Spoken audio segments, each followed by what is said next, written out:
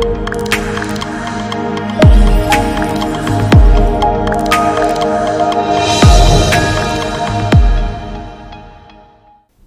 everybody, welcome to Classic Education YouTube channel. Myself Mahesh Pundibij, faculty member at Classic IAS and KS Study Circle Dharwad. So today we are going to continue yesterday's part, that is we are going to cover Csat 2020 examination, few more questions. So yesterday we discussed some questions, around 10 questions we have discussed. So those who have not gone through it, please see the previous video, so that some of the things I will be explaining you here. So let us observe the first question. What is the least 4-digit number? Okay, she is talking about 4-digit number when divided by 3, 4, 5 and 6 leaves a remainder of 2 in each case. Now what most of the students they do is, they will first take the LCM of it, they will take a least 4-digit number, they will divide it, and the procedure will go. But we can solve this problem, okay, within 20 seconds also, if we understand the concepts properly. Now in yesterday's class I had told you about divisibility of 3. In the same way we have divisibility for 4, 5, 6 and all. But when I told you the divisibility of 3 in yesterday's class, I told you if the digit sum of any number, is 3, 6 or 9, then that number is completely divisible by 3.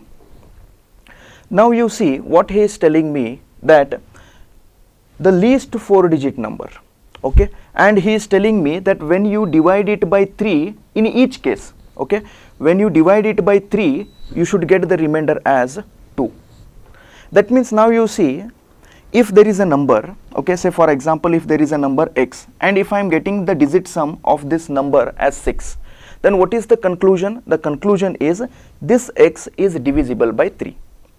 Now if I say, now if I need the remainder as 2,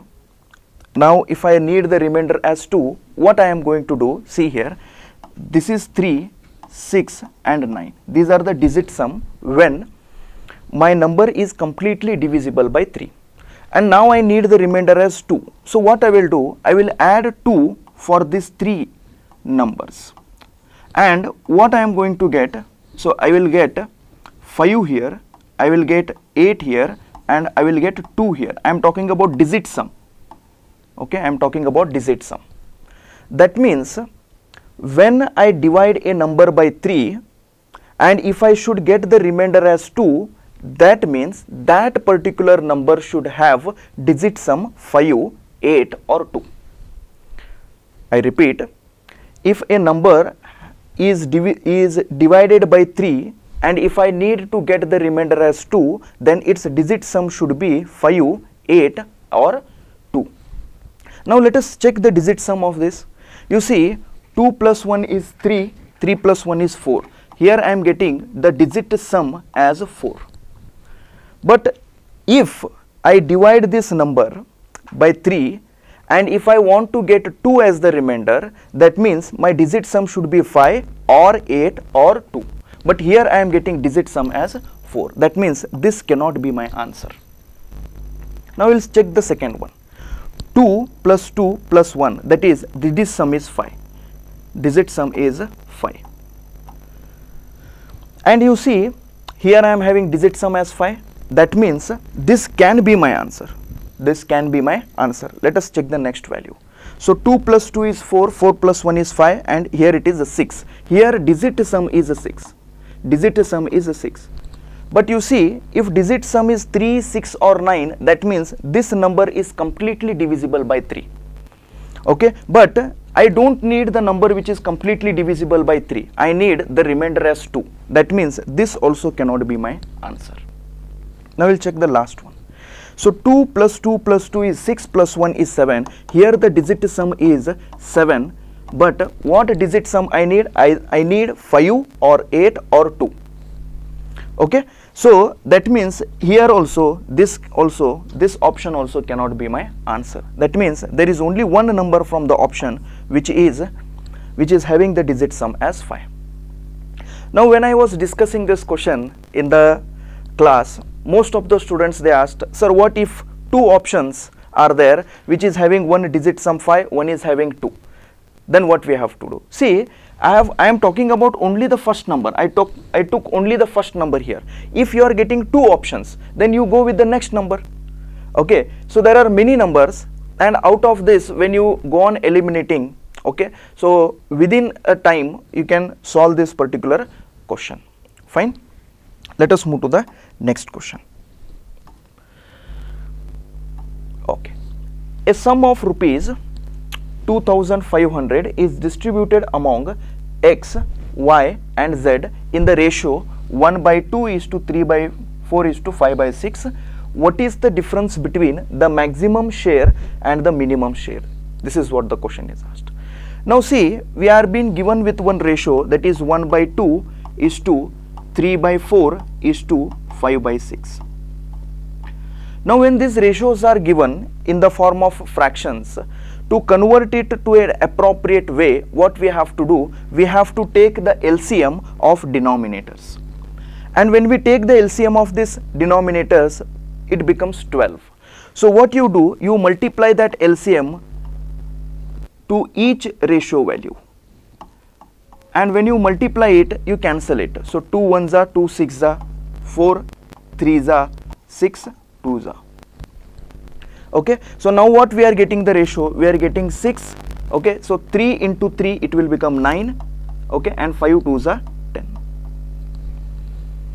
Yes, now you see, now what he is telling me, that the sum is 2,500 rupees.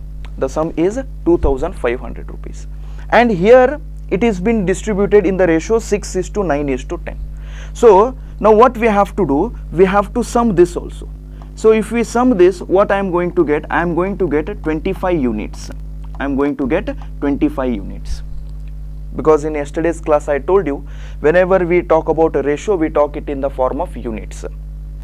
So 25 units, and this sum is equals to 2,500. So this sum, this 25 units is nothing but 2,500 rupees. That means, can I say that 1 unit, okay, 1 unit value is, okay, 100 rupees? Yes, because 25 units value is 2,500. So if it get cancelled, it will become 100. Now what he has asked me, what is the difference between the maximum share and the minimum share?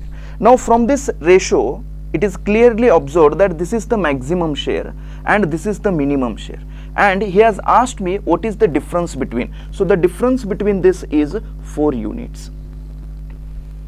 1 unit value is 100, 4 unit value will become 400. So 4 into 100, that is nothing but 400 is my answer. So 400 is the answer, that is option C. Fine, let us move to the next question. Yes, for what value of n, the sum of the digits in the number 10 raised to n plus 1 is 2. Okay, so that means the sum of the digits means, I have told you, digit sum. Okay, digit sum. So now we have to substitute the value, or we have to tell for what value of n we are going to get digit sum as 2. Now let us check the options here. Now what he is telling me, for n is equals to 0. Now see, if I substitute n is equals to 0, okay, then what I am going to get? So 10 raised to 0, any number raised to 0 is 1. So that means here I am going to get 1 plus 1, that is nothing but 2. That means this first option is satisfying the condition. Now second, for any whole numbers, you see, for any whole numbers means 0, 1, 2, 3, 4, 5 and so on. That means you see, n is equals to 0 he has given. Let us check, already we checked for 0, okay, now we have to check for 1, 2, 3 and all. So now you see, this is 10 raised to 1 if I do, plus 1, okay. So 10 raised to 1 is nothing but 10 itself. So 10 plus 1, it will become 11, 1 plus 1 is nothing but 2. That means for 1 it is satisfying. Now you see for 2, you see this is 10 raised to n, n is nothing but in the form of 10 raised to power. If you place any value, that is in the form of whole numbers, if you place any value, you are going to get it in the form of 100, 1000, 10,000 like that. That means when this value is going to become 10, 100, 1000, okay, 10,000, okay, and so on, you see the digit sum of these values, the digit sum of these numbers will be 1 always. That means here I am going to get 1, okay, and plus 1, then that means it is going to give me 2 itself. So that means this is more specific one compared to the. Now let me check for the next one, for any positive integer. Now for any positive integer means I have to place 1, 2, 3 and so on. But you see he is not talking about 0 here, but when I place in place of n, when I place 0, then also I am getting the answer. So I cannot have this as my specific answer. Now for any real values, see for any real numbers means if I put in the place of n, if I put any fraction value, then I am not going to get the answer. Okay, so that means more specific answer will be this. Okay, more specific answer will be for any whole numbers, because it includes 0, which he is talking here, only he has told. So only when you put 0 here, I am not going to get, even I am going to get the answer for 1, 2, 3 and 4. So more specific answer will be for any whole number n. Okay, fine.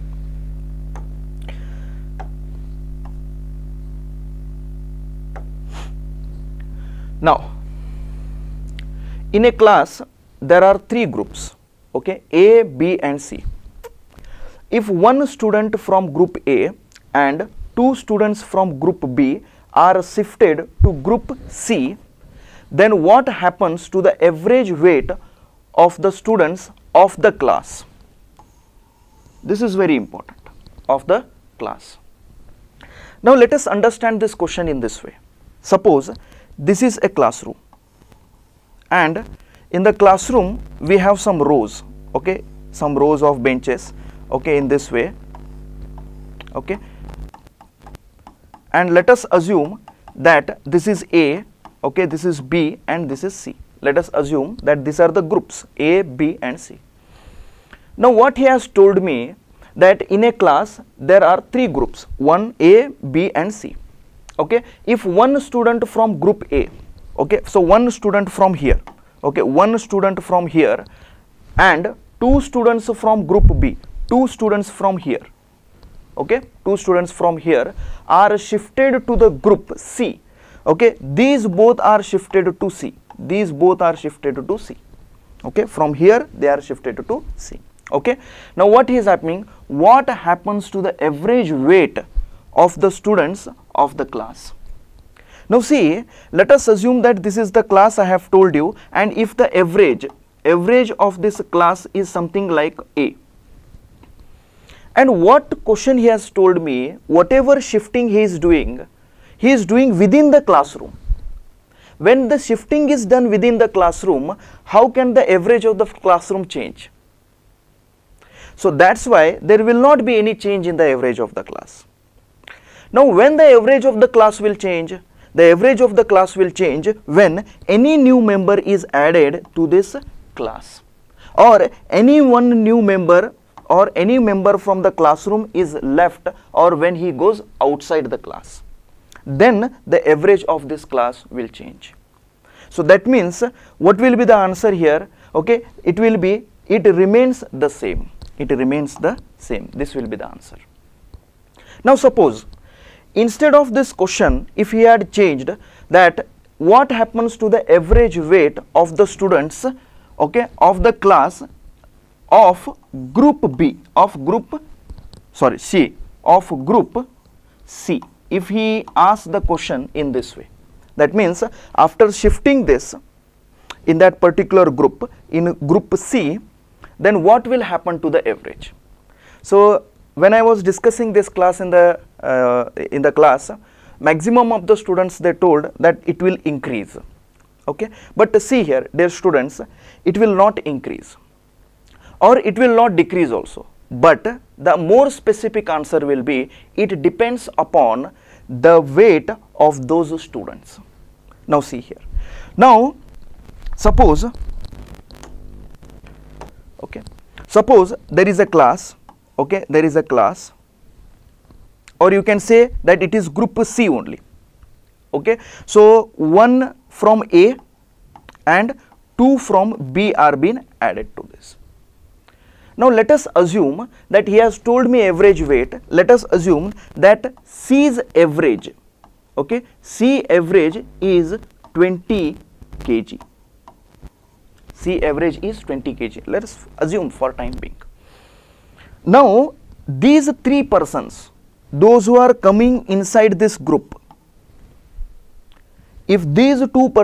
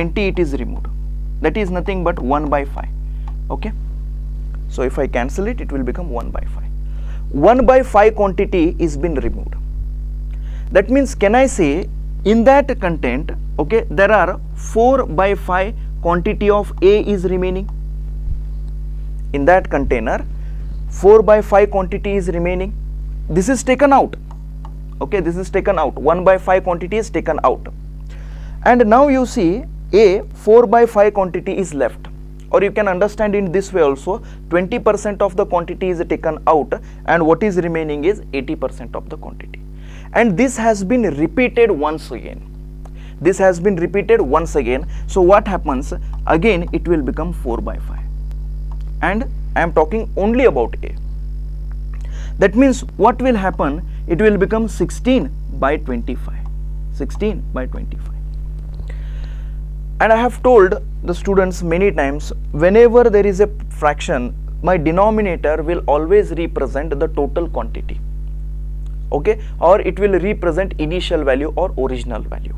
Now see, now what is the meaning of this fraction? The meaning of this fraction is total A was 25 quantity, okay, and from that we have 16 quantity left, okay, 16 quantity left. That means A is how much? A is 16 units. A is 16 units. Now he is telling me to find A is to B. I got the value of A. Now how to find the value of B? You see, total quantity is 25. In that 16 quantity is A. Then whatever will be remaining, that will be B. That is nothing but 9. So 16 is to 9 is my answer. So 16 is to 9 is my answer. Fine. Okay. So this you can solve it by mixture and alligation method. There is one particular formula also. Okay. You can just solve it, but this would be the easy method. Okay, fine.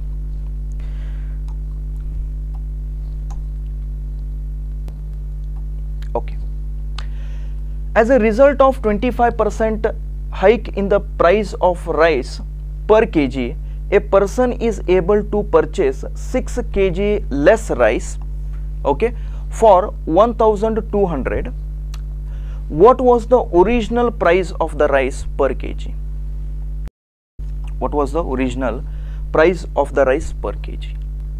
Dear students, this question is asked based on product of two numbers is constant. Now when product of two numbers is constant, then how to solve this question? First let me explain you what is product of two numbers is constant. Now see, now for example, we know that expenditure is equals to quantity into rate. Quantity into rate.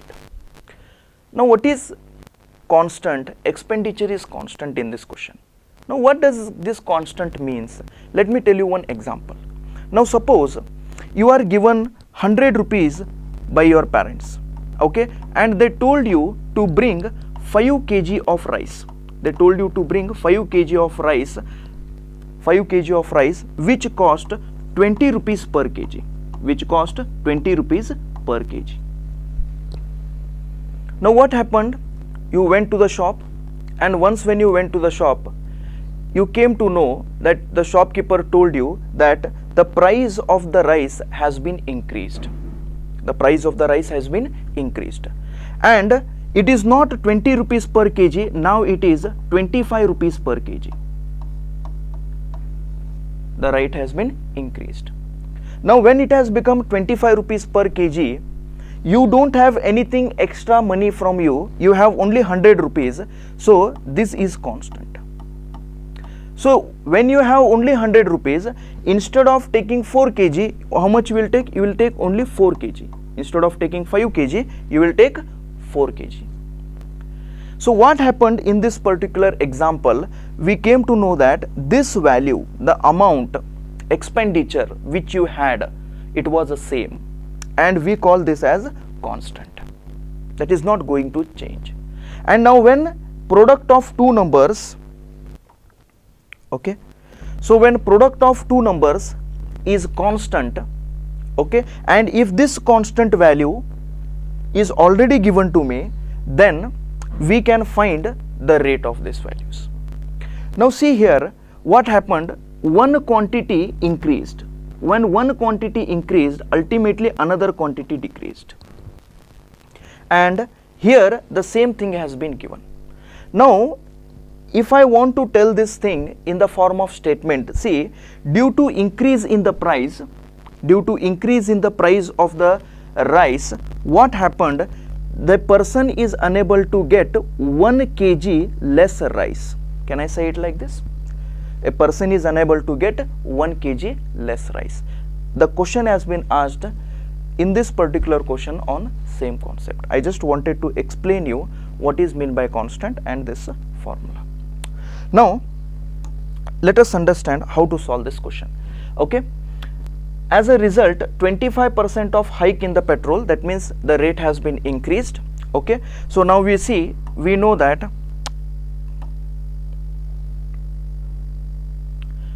25%.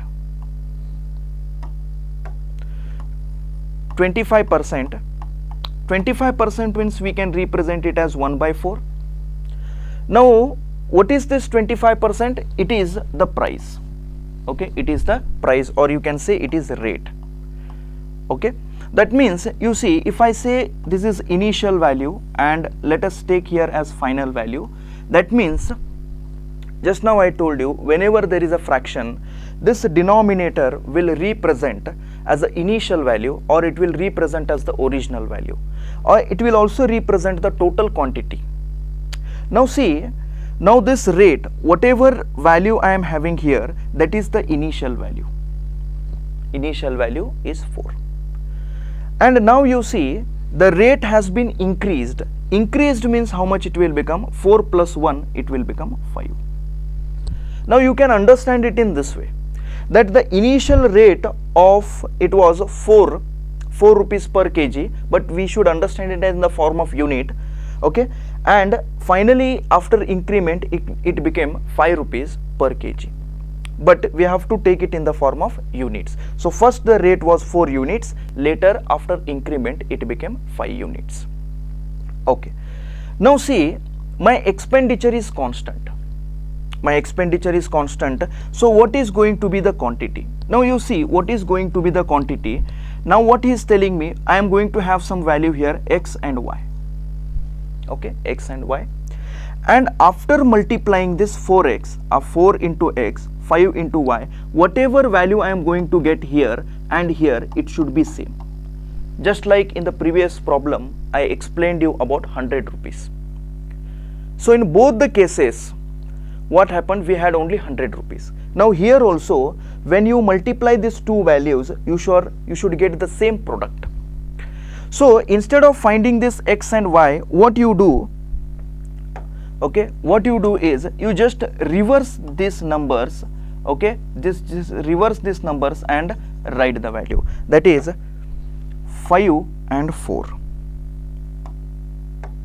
Okay, you write 5 and 4. Now you see, if you just multiply both these values, you are going to get 20. When you multiply this, you are going to get 20. That means we are according to the question. The product of two numbers, or product of these two, is 20. Now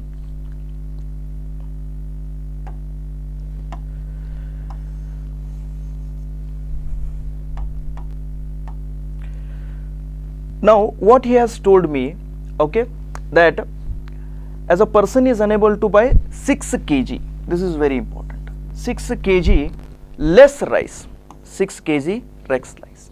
Now what is the 6 kg? It is quantity, and you see what is quantity here? It is 5:4. That means initially he used to get 5 units, and now due to the increment he is getting 4 units. Or you can say it in this way also, initially he used to get 5 kg of rice, now he is getting only 4 kg of rice due to the increment. That means how much change is there here? Here the change is 1 unit. Here the change is 1 unit. And how much change he is actually facing? He is facing 6 kg as the change. Now in the example which I had gave you about 100 rupees, there the change was 1 kg of rice. And in the same way here in this particular question, it is how much? It is a 6 kg. That means this 1 unit is equals to 6 kg. This 1 unit is equals to 6 kg. Now we will find what he has told me, what was the original price of the rice per kg. So original price means initial value. So initial quantity, how much I used to get? I used to get 5 units, and 1 unit value is how much? It is a 6 kg. So 6 5s are 30. So the original, okay, original quantity was how much? It is 5 into 6, that is nothing but 30 kg. 30 kg. But what he has asked me, what was the original price of the rice per kg? See, he used to spend 1200 rupees. He used to spend 1200 rupees, and he has asked me what is the rate. So it will become how much? It will become 1200 divided by 30. Yes, so this 1 0 and 0 will get cancelled. 3 4s are okay, it will become 40 rupees per kg.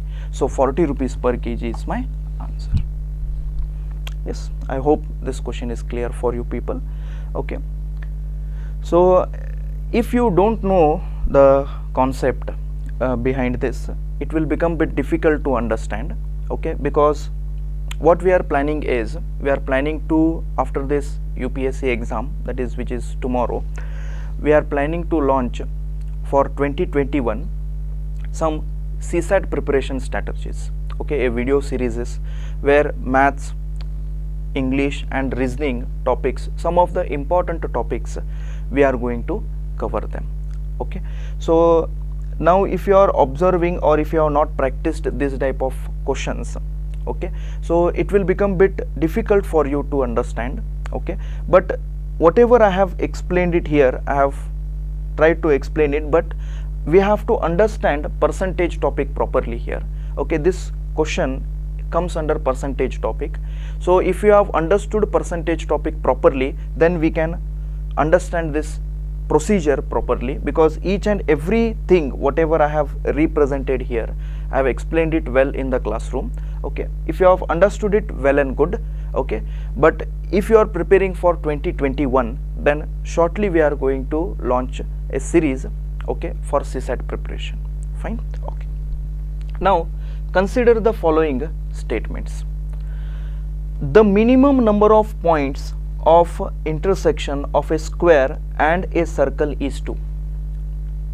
Now what he is trying to tell me, minimum intersection, that means, you see, suppose this is square, okay, and this is circle, okay.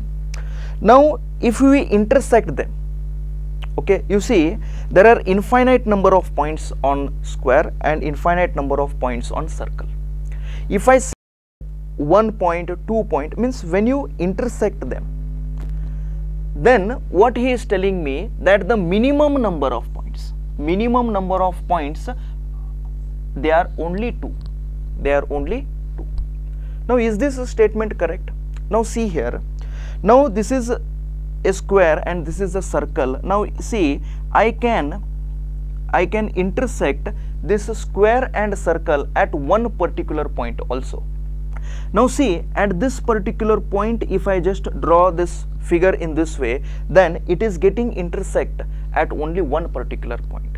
But what he is telling me, the minimum number of points of intersection of a square and a circle is 2. But here in this particular case, if you see the diagram properly, then it is getting intersect at one particular point. So that means I can clearly say that this statement is wrong. Now let us move to the second statement. The maximum number of points, see, is talking about maximum number of points intersection of a square and a circle is 8. Now see here, if I say that this is the circle, and if I draw, okay, just a minute, if I draw a square and if I draw a circle in this way, you see it is going to intersect at 8 points, okay. It is going to intersect at 8 points, okay. So it is not a perfect circle, but still you can manage it. So you see, here there is 1 point, here there is another point, here there is 1 point, here there is 1 point, here there is 1 point. So totally we are going to get 8 points, and this is the maximum intersection, okay, that we can have between square and circle, okay. There is no another possibility. If you place this circle inside the square also, you are going to get only 4 intersection. So this is the maximum possibility, and this is the correct statement, okay. So what will be the answer? Only 1, only, yes, only 2. So only 2 will be the answer for this question, okay. So if you find anything maximum more than 8 points, okay, if you feel that a square and a circle can intersect more than 8 points, then please tell me in the comment box, okay, fine.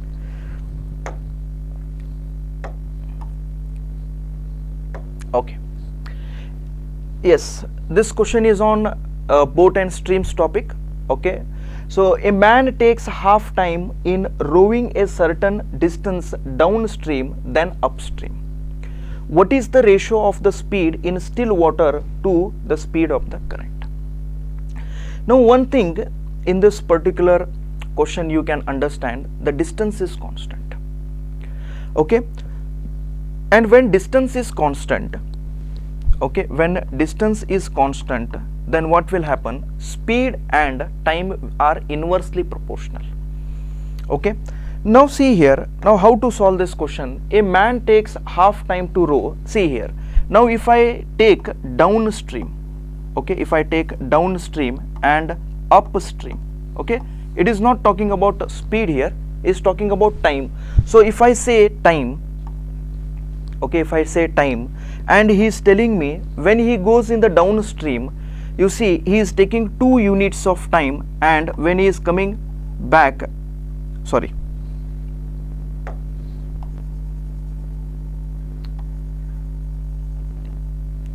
okay, I'm sorry. So when he is upstream, when he is moving against the river, okay, when he is moving against the river, he will take more time. So that means this is 2 units and this is 1 unit, okay. And when distance is constant, okay, when distance is constant, this is the time, okay, this is time, speed will be inverse ratio, that is 2:1.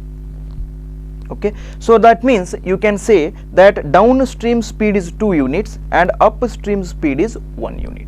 Now what he has asked me, what is the ratio of speed in still water? Speed in still water. Speed in still water means what? It is the speed of the boat. Okay, it is the speed of the boat.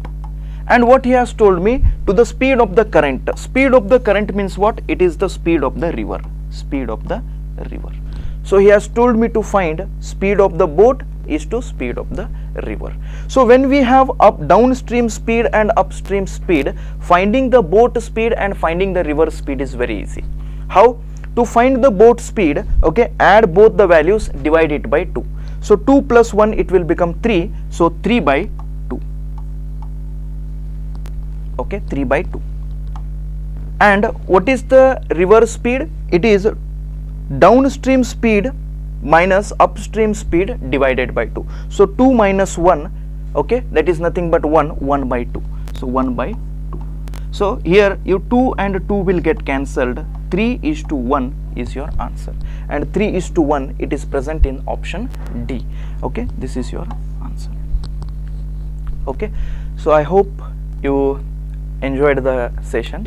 Okay, so as I promised you that we are going to come up with some UPSC CSAT preparation strategies. We will come up with some video series, okay, after the UPSC exam. Okay, so all those are appearing for UPSC exam tomorrow, okay, from the Classic Institute. I wish you all the very best for your exams. Be calm in the examination hall, be cool, okay, because when you are calm, when you are cool, your mind works very powerful. Okay, you people have studied well. I wish you all the best again. Thank you very much. Have a nice day.